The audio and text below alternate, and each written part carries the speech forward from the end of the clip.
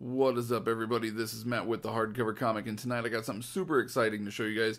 I got my binds in. So first up, we have Impulse Volume 1. Now, the kind of story, the backstory behind this was that I started to collect Impulse for my 11-year-old, and I was going to bind them for him, and then they announced, oh, the Mark Waid Impulse Omni, and I was like, oh, I'll just wait and get the official. Well, then the official never came out. They canceled it.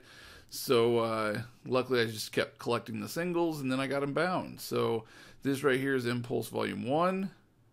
Got the Wade Ramos there. These were all bound by Herring and Robinson, so they do have the oversewn binding.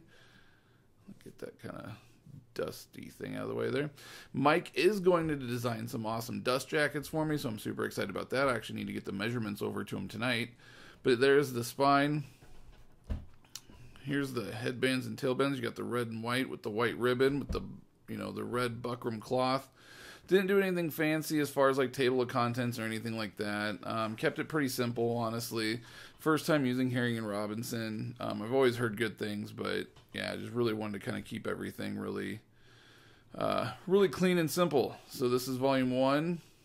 Look at that, lays open right there, first try. So my 11-year-old is super excited. He's been getting more and more into comics, and he really always digged the idea of the character of Impulse. So he's really excited to check this out, and this will tie in well with all my sorry about the camera there. This will tie in well with all my other books that I'm doing with Robin and Superboy and all of them. I'm gonna be basically doing Young Justice, but it's also for me. I say it's for him, but it's really also for me. So then we have Volume 2. So this is Volume 2 of Impulse. You got the white buckram cloth with the red writing, this go around. Kept it with the red and white head and tail bands, but then you get the red bookmark. So the idea behind this was that me and my son wanted to alternate colors. So I went red, white. This is a 3-volume set, so I went red, white, red.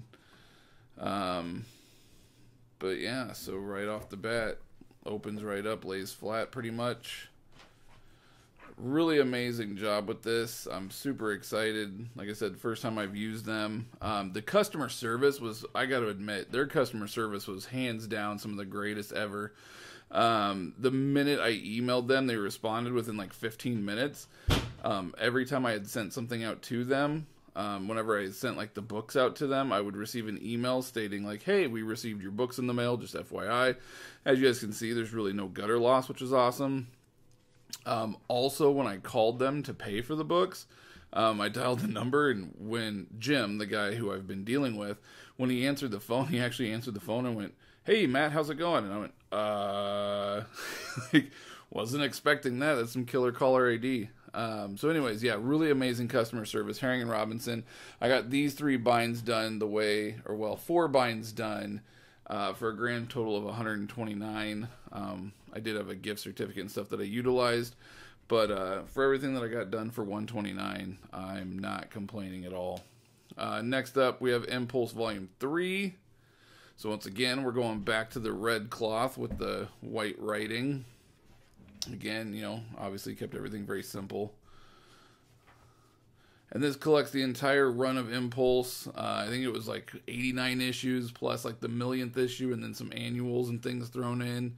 I didn't collect, there's a couple like tie-in like flash issues and things like that. I didn't really collect those. Like I said, this is mainly for my 11-year-old. We kept it really simple with just the the straight up Impulse main run is really all we kind of did on this one. But took out all the ads minus, unless they weren't like ads like this, for instance, where you can't really take them out. But all the double-sided ads I did remove when I prepped them all. I prepped everything myself and then sent them in. Herring and Robinson will definitely be getting more of my business. I'm super excited. Fast turnaround too. I think I sent these off mid-January, and so not even 8 weeks, and I got them back. Which brings me to my 4th bind that I got, which this one I actually got back in the matter of like 3 weeks, because I did put it rushed. I paid a little bit extra, so I guess it would have been $119, but I paid an extra $10 to have rush done on this, because the plan was to take this to Planet Comic-Con. Unfortunately, Planet Comic-Con has been postponed till August, so I really didn't need to get it rushed. But that's all right. I'm happy to have it back. And that is none other than Superboy with Volume 1, Carl Kessel, Tom Grummett. I did pay like an extra $6 or $7 to have the Superman stamp in there, or in this case, the Superboy stamp. Went with that, that navy blue cloth with the red writing. Just solid red headbands, tailbands. I thought about, getting like the dual colors there for a while, and I was like, nah, I just went with the straight red. And then the red bookmark. I was debating kind of a yellowish, and then I just felt like the yellow would just kind of throw it off too much. So I just kept it real simple, like I said, with the blue and the red.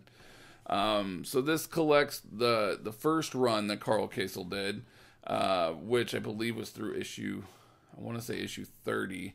If I remember correctly, but it was all of his first run that he did before he left the comic and then came back later on. So this just collects basically all of his first run.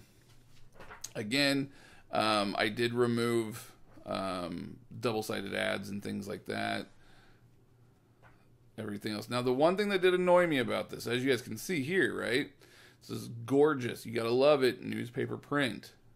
As soon as you get to this issue, all of a sudden it turns into glossy. And you go, oh, what the hell? This isn't newspaper print. And then it was like that for the majority of the run. I think it was actually like that for the rest. Not the rest.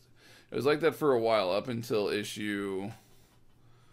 I don't remember what issue it was now. One of the issues, it went back to newspaper print. But for a while there, it was glossy. And I was like super frustrated because I was like, no, get rid of this glossy paper. Actually, I think this run might have finished off with glossy. I don't think it went back to newspaper print until like issue 44. Yeah, this is all still glossy.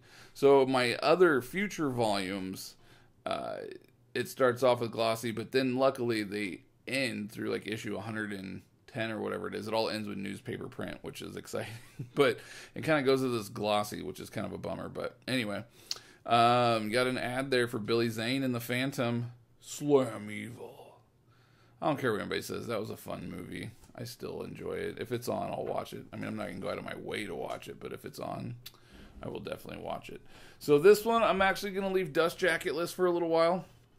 I'm actually just going to have Mike do Dust Jackets for the Impulse binds currently. I'm going to hold off on Superboy until I get it completely bound. I have all the other volumes prepped and ready to go. I just got to send them off. And then when I get those back, then I'll see about having Mike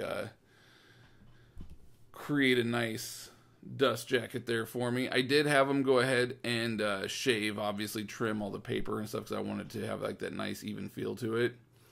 But yeah, I'm so in love with this. I'm so incredibly excited to have these and excited to show you guys these. Once I get the dust jackets for Impulse, I'll do another one just covering strictly the Impulse binds with the dust jackets on them. And yeah, so stay tuned for more future videos from us. And until next time, the power is yours.